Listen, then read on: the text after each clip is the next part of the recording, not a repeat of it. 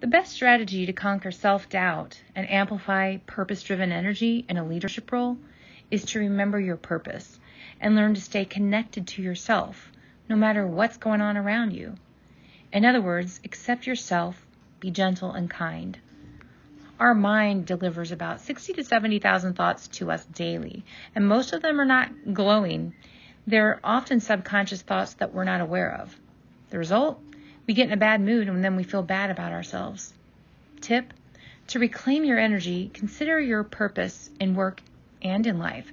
Why do you do what you do? Are you here to be kind to others? A smile can save someone's life, literally.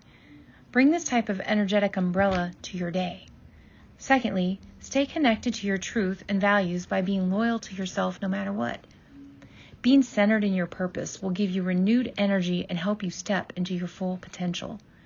My Intimate Women's Empowerment Group resumes on October 2nd. Chat with me now and overcome self-doubt.